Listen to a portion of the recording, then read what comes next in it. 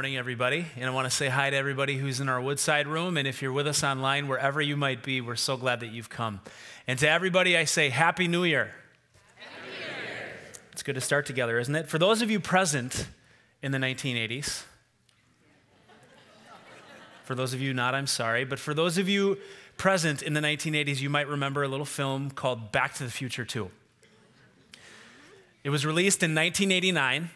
And the year that Michael J. Fox's Marty McFly would go into the future was what? 2015. Some of you have seen this going around the internet, right? So here's what this movie predicted. One, that there'd be flying cars on the roadway. Kind of missed that. Two would be self-tying shoes. As a dad of a 5-year-old, I really want that. So somebody invent it quickly.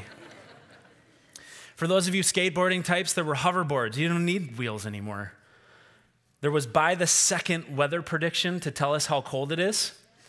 And then the last one, that the Cubs would win the World Series this year. Now, that last one could still happen. Well, I had somebody in the 11:05 hour at the 8:20 cheer for that. So there might be some Cubs fans amongst us. You know, you might be a little bit disappointed by that list because a lot of it didn't come true. But two things that movie did not predict. First was the internet. The World Wide Web. The second thing that it didn't predict was this. Take a look at the screens. Oh, yeah, right? We can clap for that. It's the little things, right? Now, how many of you unashamedly filled your car up unnecessarily just because it was under $2? It's okay if you did. I cheered in my car out loud, and I'm not ashamed to admit that. You know, I love this time of year. There's so much good spirit going on. We're rethinking stuff. We're asking ourselves, taking inventory about our lives, thinking about new commitments that we want to make for the next 350 some days that we have here together. There's a lot of excitement for new, and it's all good. And what I want to invite us to do this morning is to leverage all of that excitement for new stuff, for new commitments, and just for new in general, and point it to God. Because God is all about the new. And when you hover over the scriptures long enough, you'll recognize that God's voice comes flying through to say, I am making things new. We heard that even in the song that was sang just a second ago. And what we want to do this morning is look at a passage of scripture, one of my favorite passages of scripture, and look at 3 dimensions of how God is all about the new, because we need to wrestle through all 3 of those together for all of our individual lives and our collective life together as a church. And as we do so, we'll ask 2 big questions. If you've not taken out your message notes, and if you find that helpful, please do that now. The first big question is this: what's new? You are new. You are new. 2 Corinthians 5:17 says this: if anyone is in Christ, the new creation has come. The old has gone, and the new is here. In some other versions of the scriptures, it says, if anyone is in Christ, they are a new creation. That's the intent, to get real personal. That when you trust in Jesus with all of your being, that old self is done away with, and you're now pulled along into something that's way more beautiful than you could ever imagine. It's about the new you. Anybody here between now and Christmas see the movie Unbroken? A lot of us have. Maybe you've read the book. I read the book a few years ago, and I didn't know the last part of Louis Zamperini's story about his faith, and it just moved me to my core. Louis Zamperini is the subject of this story. In his troubled youth, his Olympic pursuits, his service as a World War II bomber crewman, which included his plane crashing into the Pacific Ocean, and he and 2 other crewmen who survived that crash, drifting through the Pacific Ocean for 46 days, for 2,000 miles, only to be plucked out of the ocean by the Japanese and tortured until the wars end mercilessly. This was a guy with a past. This was a guy with brokenness, and he didn't choose all of his brokenness. This was a guy that was desperate. You know, the reason why this story is so compelling for our world, I believe, is not just because of his World War II service and the nature of his story. The reason why this story is compelling and it rises above many stories like it is because in an instant, Louis was changed. Because he walked into a tent in which a young preacher named Billy Graham was telling the story about how to become brand new in Jesus. how there was a God that loved you, and how that God accepted you as is, not as you should be. And at this moment, you can come and receive him, and everything changes. And he came to faith. And it's a beautiful story. And for 97 years, this beautiful man, this new creation, lived his life. And he lived his faith for a huge chunk of that time. And that's why his story is so compelling. He's now with God. He passed away in July. Like Louis Zamperini, as is today, God is constantly nudging you and I to become new. I think that means something different for a lot of us in the room. Because becoming new, becoming a new creation, the journey of which has a trailhead, and the trailhead is this: trusting in Jesus and putting all of who you are and all your stock into him. And as we continue to follow after Jesus, it means re-upping over and over and over again to become new, because in every day and in every experience, God is nudging us toward that. So the second big question is, what does it look like to become new? And as we look at the book of Ephesians in chapter 4, there's actually a very clear step-by-step plan. It's kind of interesting when we read it together.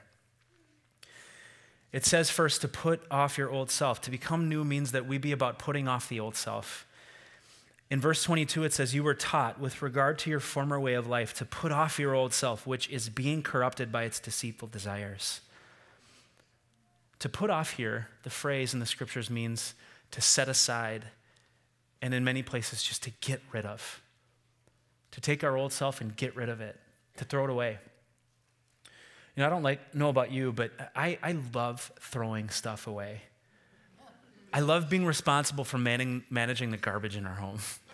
I know it sounds very bizarre, but there is something really satisfying when I take a bag that just is not pleasant and put it in a garbage can with a lid that closes, and then the beautiful day that I get to bring the garbage can to the side. And what I'm very excited to say to you is my kids have gotten caught up in this too. I have a 5- and a 2-year-old, and there is no entertainment moment like the moment on Thursday morning when that big monster garbage truck comes rumbling down the street, and they hear the low rumble of that engine, and my kids lose their minds. They lose it. They go running as fast as they can, competing against each other to who can see the garbage truck first. And a couple weeks ago, I got involved in that with them. It was the day after Christmas. Maybe your garbage can looked like mine, right? It was piled up. There was stuff, maybe wrapping, maybe stinky food. If you're in a house like us, there were diapers in that just needed to be done away with. Sorry to bring you into that, but that makes me feel better. And I watched with them as this garbage truck came by and sent out that nasty claw and clamped onto the garbage can, and that garbage can rose. And it went up in the air, and then all of a sudden we watched as all of the content of that garbage can was like violently shaken into this truck, and then it was driven away to never be seen again. Anybody else weird like me in that? There's just something that's so satisfying to me. I love throwing stuff away. I love doing the laundry too, just an FYI. But getting rid of the old stuff, the old self, is much like that. It means to take all of what we were defined as before we met Jesus and to throw it all out. Hebrews 12:1 says, let us throw off everything that hinders and the sin that so easily entangles. Just getting rid of it. You know, there's this pattern of thought sometimes that I encounter, and maybe you encounter it too, that's summed up by a phrase that sometimes people say, and I've heard them say it, you know, this is who I am. I can't change, nor do I want to change. And sometimes it gets a little aggressive and it says, so deal with it. That's nonsense. That a human being can never change, let alone that a human being trusting in Jesus Christ can never change, is absolute nonsense. Because that's the beauty of the journey. We get to become better versions of who God has created us to be in every single moment. So what defines your old self? For you individually this morning, what defines your old self? Are there patterns of sin that you just can't get away from? Is there guilt and shame that weighs your shoulders heavy even as you're in this room and watching online right now? Maybe for you, as you've lived, you've picked up some labels, because the reality of human life is that you live long enough, and by long enough, I mean when you get to junior high, you get some labels. Many of those labels come from other people, but many of those labels come from within us. And those labels, if we let them, will become names that we own. And if we own those names too long, and if we give too much of ourselves to those names then become our identity, and we believe that to be true about ourselves. What are the labels that you carry into the room with you this morning? I'm a screw up. Never going to get it right. There's no way God could love me with all that I've done. And there's no way that I could get it right. I'm a without hope sinner. Maybe that sums up for you. Maybe you have a different one.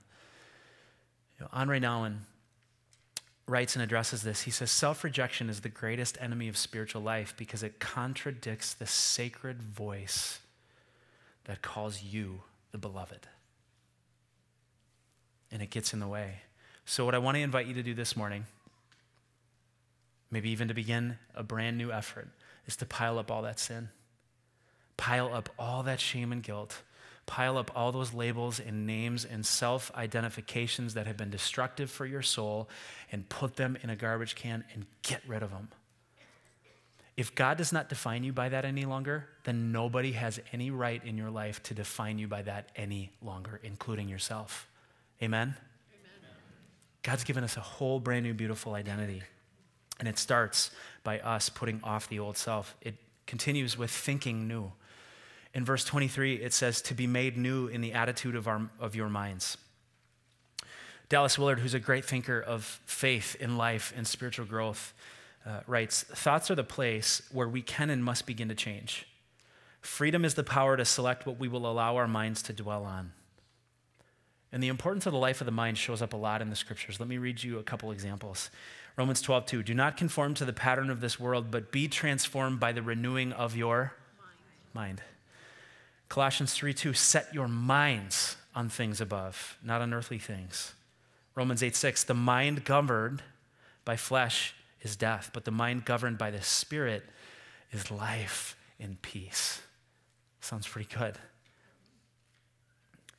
God has given you and me a very powerful tool to become new, and that's our minds. And in each of them, in yours and in mine, you have an endless river of thought that continually goes through it. Do you ever try shutting your mind off? Have you ever tried that before? Try it. Not now, because your mind should be here. But if you've never tried that, give it a shot. Because what you'll find is that it's pretty tough to shut off thoughts. And actually, it's impossible. Your minds are wired up that way. God has created you to be like that. Each thought carries a charge to it that can draw you closer to God or move you farther away. Each thought can draw you back to your old self or towards your new self, which God is pulling you toward. So how's the stream of thought in your mind lately? Is it about the life of the beloved and the life of becoming a new creation, or is it about what's back there that you're trying to leave behind? Is it productive or is it destructive to your faith in Christ? I think the best thing that we can do here is to fill our mind with the scriptures, God's word, in order to help us to think new. So I want to invite you maybe at the beginning of this year to consider, perhaps like you've never done before, to get the scriptures into your mind. Do whatever it takes to make that happen. It might be for you an online resource. It might be for you an app. For me, it's like little simple note cards. I started this thing a couple weeks ago, and I'm taking 3x5 note cards and writing down a scripture passage that draws me for whatever reason, and I'm punching a hole in it and putting it on this old beat up key ring. Isn't that a really well thought through produced system? I wanted to show it to you, but I think it's in my car, and I'm not going back out there this morning until I leave. Love you, but not that much. It's rough out there. Maybe that's your system, but whatever it might be, get God's word into your mind, because you will be amazed at the results. When you fill your minds with God's word and you interrupt the flow that degenerates towards the old self and continually reminds you that God is pulling you towards something new. So it begins by putting off the old self. It continues by thinking new. And then the third is by putting on the new self. You know, what's interesting here is I think a lot of these things happen simultaneously, but as I observe this, it seems as though there's an order or a sequence implied, that we put off the old, that we think new, and then we put on the new, because we can't put on the new without putting off the old. Putting on the new self is really important. Verse 24. And to put on the new self, created to be like God in true righteousness and holiness. Putting on the new here means to get dressed. Isn't that interesting? So here's what life with God is about in this conversation. Life with God is like walking into a fully stocked walk-in closet of the most beautiful clothes of character that you could possibly imagine. And the more that you put them on, the more that you become it. Things like compassion. It's pretty good. Kindness, humility, gentleness, patience, and then love, which binds them all together. That's just one verse in the scriptures of what it talks about, how we can be clothed, how we can put on the new self. And we can do that every single day. Also, do you remember those labels? When I asked you the question, what are your labels, did something hurtful come up? Did something destructive for life with God come up? Because if so, I want you to know that when you trust in Jesus Christ, you get new labels. And actually, they go immediately towards your identity because God views you completely different. You're chosen, you're beloved, you're hidden in Christ, you're made holy and blameless, you're righteous, you're redeemed, you're included, you're gifted. You're beautiful. You are made alive with him. You are graced. You are the handiwork of God. You are citizens of God's household. You are heirs together, sharing in the promise of Christ. So when you think of who you are, who you believe yourself to be, are those the descriptors? And if not, maybe the best task to give yourself for the remainder of 2015 is to fill your mind with the things that God believes to be true about you. Get rid of the old, think new, and then put on the new self, created to be like God. So what's new? You are new. When you trust in Jesus, everything changes. But there's an asterisk to it because there's another dimension to it. It's not for you alone. It's meant to be shared with other people who are doing their best job to become new too. What's new? We are. We are in a collective sense. The journey of faith is not just an individual journey, it's a communal one. It's meant to be lived with other people that are following the way of Jesus in a beautiful way of both getting it right and getting it wrong and trying their best to do it better every day.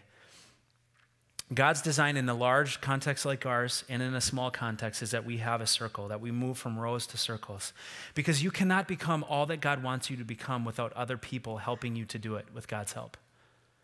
You're just simply not built that way. None of us are.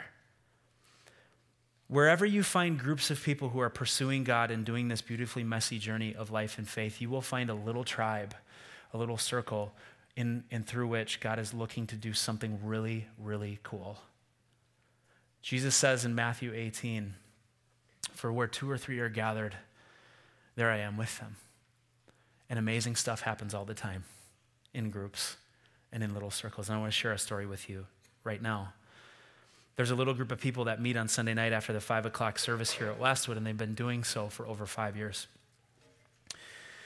After a long journey with kidney disease, Bruce, one of the members of this group, was diagnosed with late-stage kidney failure in the fall of 2012, and a transplant would be necessary. He was placed on the donor waiting list in January 2013, but for his blood type, the wait for a donor could be anywhere between 3 to 6 years unless someone intervened. With people in his life, Bruce shared this, including this group that he belongs to, in which he asked for a lot of prayer. And listening in that circle that night was Galen, a member of this group. And then for a significant amount of time, there were no matches to be found. On a Sunday, in between our services here at Westwood, right outside in the Commons, Bruce, who serves in our parking lot, and Galen, who serves as an usher, had a conversation because God was prompting Galen. Galen asked, what's the criteria to be a donor? And he said he was willing to be tested. So then after 3 testing visits to Mayo over the course of 2013, it was determined that Galen was a match for Bruce. And so Galen, in late October, called Bruce. His phone rang, and he said, green light. With open hands receiving from God, and with open hands giving away. On December 27th, 2013, the transplant procedure took place at Mayo. At first, it looked as if everything had gone smoothly, Bruce's body was receiving the kidney that Galen had donated to him, and Galen himself was in recovery mode. But on day 2, Galen's blood pressure crashed. The surgeons opened him up again and discovered that during the transplant, they had nicked one of his bowels, and Galen's body was now infected, and his remaining kidney had shut down. He would remain in the hospital on dialysis for 3 weeks. And following after that, he would remain in a donation recovery center in Rochester for another 3 weeks. And then finally, after 4 months of recovery, the doctors cleared him to resume life as usual. The story of new physical life and new spiritual life has collided in a beautifully dynamic way, and they're all here this morning. And I want to invite them to come up to the stage and share about that. Would you welcome them?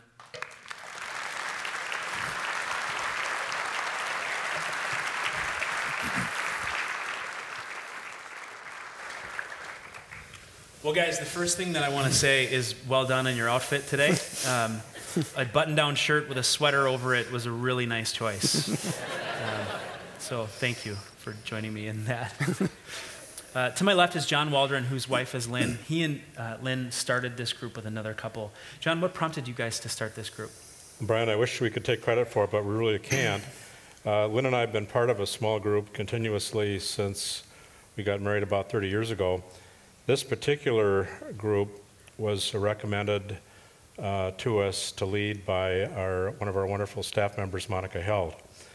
And we were able to start it with great co-leaders, Mark and Sherry Kruger, so that helped quite a bit as well. And we would never want to be without a small group. So we named our small group Joint Heirs after the name of our first small group we were in as a married couple, which comes from Romans 8:16, that says that the Holy Spirit bears witness with our spirit that we are the children of God, and if children, then heirs, heirs of God and joint heirs with Christ. To John's left is Galen Rust. Galen and his wife Linda are a part of this group. Galen, what prompted you and Linda to jump in? Being part of a big church, we were looking to connect at a deeper level with other believers, and this group provided that. We also like to grow in our faith, and being able to study the Bible and other relevant Christian books has been really helpful, also with the help of the group. And then all the way down the line is Bruce Reimer. Bruce and his wife Kathy are here, and they're a part of the group as well. Bruce, what prompted you guys to get into the group? We were looking for a group to learn and study about God with people of similar age to us and also in similar life situations. We thought it was a very good opportunity to meet new people, make new friends. Great. So Galen, you heard about Bruce's need. How did you arrive at the decision to donate your kidney to him? We had been praying for Bruce, for a donor for Bruce as a group for several months, and there didn't seem to be any good matches initially. And then, as you mentioned earlier, I had a chance to talk to Bruce one-on-one out in the concourse area, and asked him what it was like, what it would take to be a donor. And he said the main key was to be the same blood type. He mentioned that he was O positive and I'm O positive. I really felt prompted by God at that point to pursue it further. I prayed about it, and I decided to go get tested, and eventually was approved as a donor.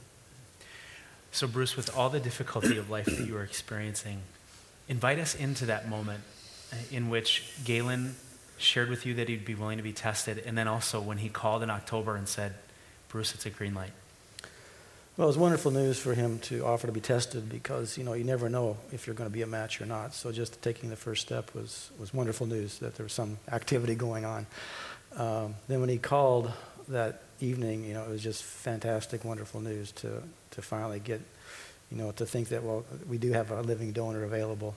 And so I was very grateful to Galen and very humbled by his decision to make the sacrifice to give me a kidney, and words can't really explain, the feeling of relief. So we are also very relieved too that, with all the uncertainties and the stresses of trying to find a living donor and not really knowing how much time, I would necessarily have left to to go through a living donor process, that we were finally relieved that the process was now over. We had found a living donor. So it was really an answer to prayer. Galen, on day 2 of your recovery, when your blood pressure crashed, your life for those moments was really in the balance. Can you tell us more about that?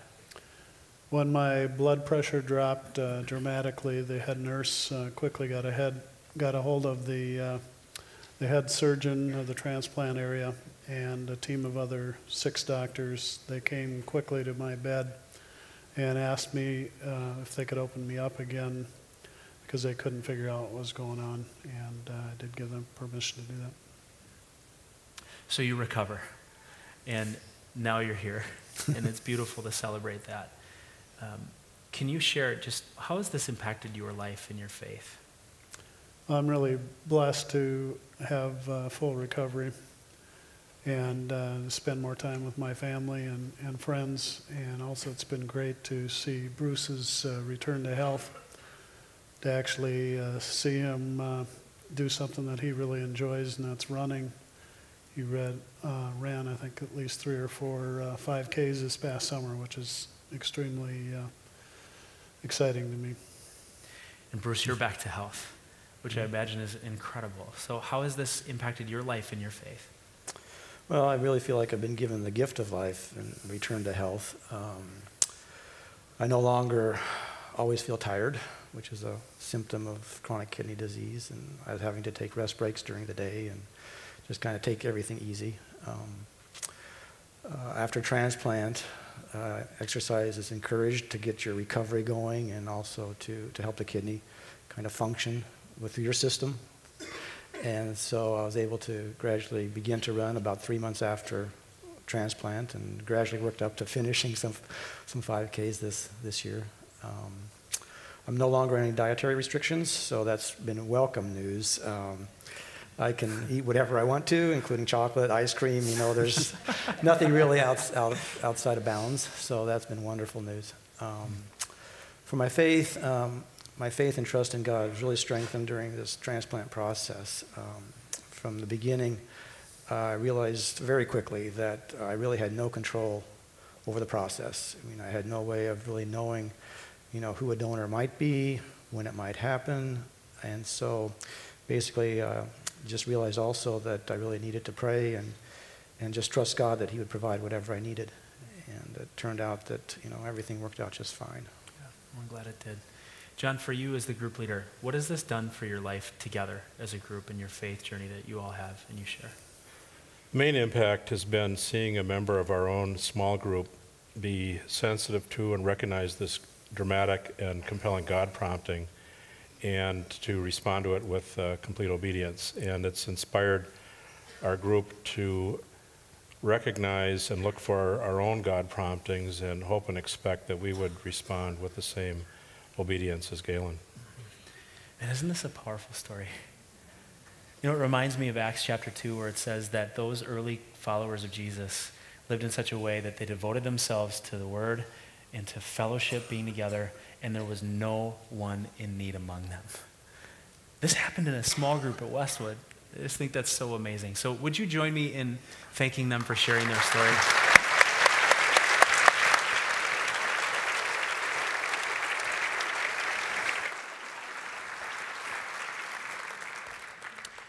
So what does it look like to become new with other people who are on this way, this beautiful way of Jesus pulling us into who He is creating us to be, with all of our effort sprinkled in there as well?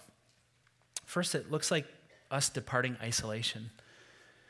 And I think it's only human to gravitate towards being isolated. Sometimes the thought might exist in our minds and hearts, I don't really want people to know who I am, because that's risky. But I don't see isolation as a value that we ought live in the scriptures as followers of Jesus. In fact, those who became isolated usually went down some of the not so awesome paths that we see people going down in the Bible. It's moving from isolation with a desire, a simple desire of wanting to be known and to know, wanting to love and to be loved, and wanting to serve and grow in ways in which we can become more new, to give and receive according to God's rhythm for life. Second, that we be about taking the relational risk. Genuine relationships demand risk. It just is that way. You can't have one without the other. It's risky because we're humans, and humans are risky. We don't intend to do it, but we hurt each other. We betray each other. Yet love is found in that risk. Genuine love and genuine relationship and togetherness is in that risk. We cannot know, love, and serve and receive those things without risk. It's just not possible.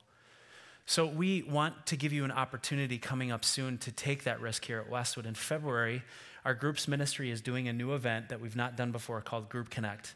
It's on February 2nd and February 9th, 2 consecutive Monday nights, in which we're hoping to launch 25 new groups here at Westwood. Little tribes of people like the one that you saw earlier, where we're all journeying together. And you can stop outside the table here in our commons area. Members of our small group ministry team would love to help you. You can also find information online about this event. We want to invite you to register. We would love to set you up in a group that you will be positioned for relational success as you take that relational risk. And what we ask is that you try it for 2 months and see what God does. And maybe you'll end up in a place where you're in a group like this. Maybe not with the same story, because the marketing thing that I don't necessarily want to have is get into a group, donate an organ. That might create a barrier for you.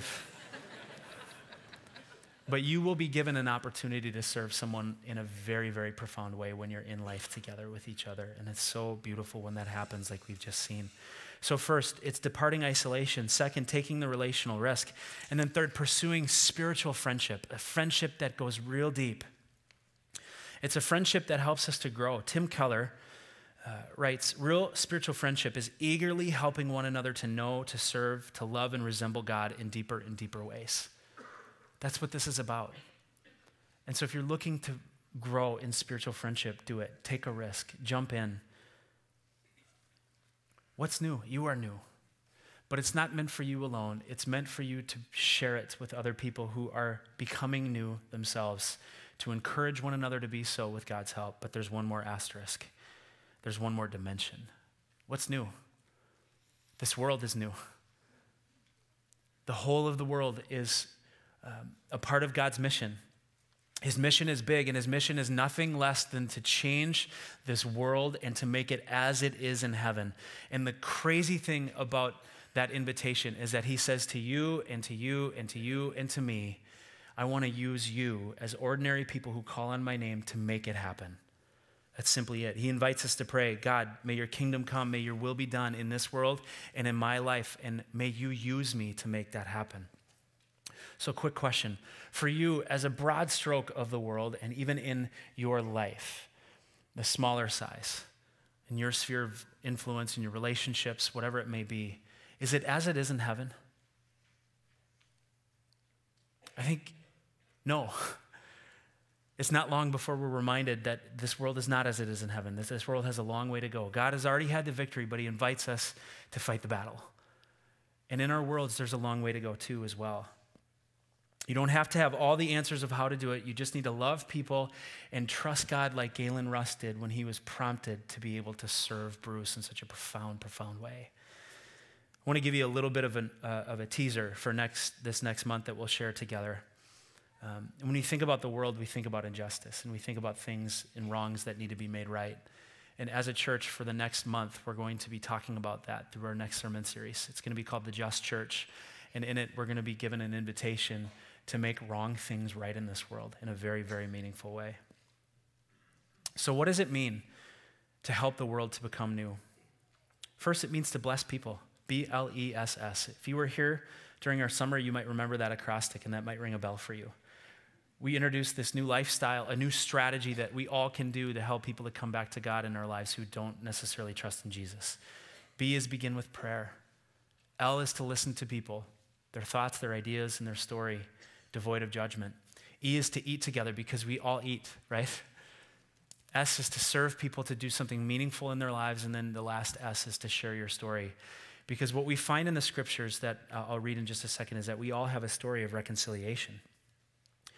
2 Corinthians 5, verses 18 through 20 say this: all this is from God, who reconciled us to himself through Christ and gave us the ministry of reconciliation. We are therefore Christ's ambassadors, as though God were making his appeal through us. We implore you, be reconciled to God. You are an ambassador who has a story of being reconciled to the Most High God that loves you more than you can possibly imagine. And that story is not yours alone, it's meant to be shared. Bless people. Secondly, real simple, change stuff.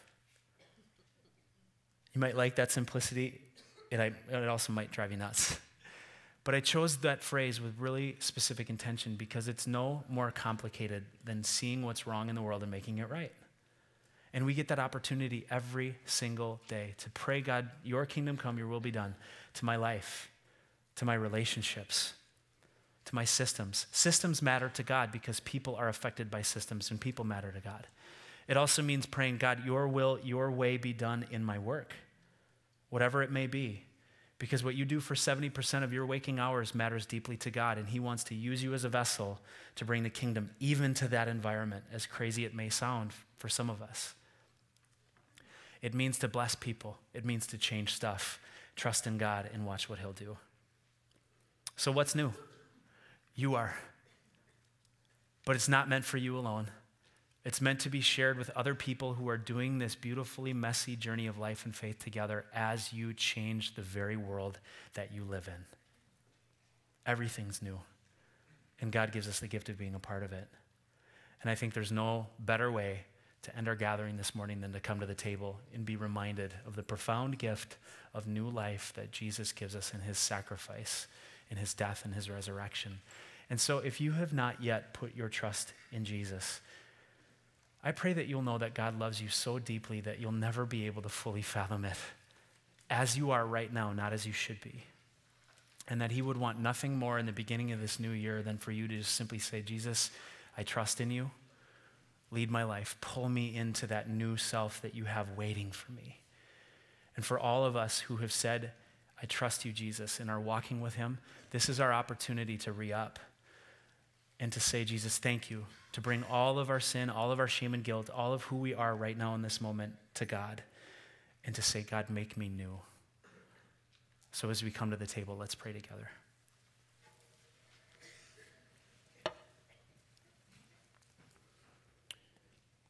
God, we can't thank you enough for being a God who is as powerful as you, a God who as significantly holds the entirety of the universe in your palm as you do, and yet cares so deeply for every single one of us.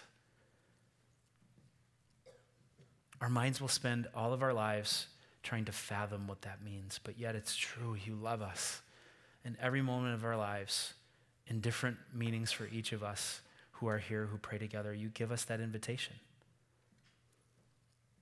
And so for those of us in this room who might be in a place where you want to begin this journey of faith, just say these simple words with me. God, I bring myself to you as is, and I'm broken. I believe in you, and I trust you to pull me into the new self in all of its beauty and wonder that you want to give me. I believe in you. And for those of us who are continuing this beautiful journey, God, we ask that you would invite us to recommitment even in this time, that in this new year that you would remind us of just how new we are and just how beautiful the identity that is that you have for us. And as we take of this moment, as we experience it, may you meet us and reach us yet again.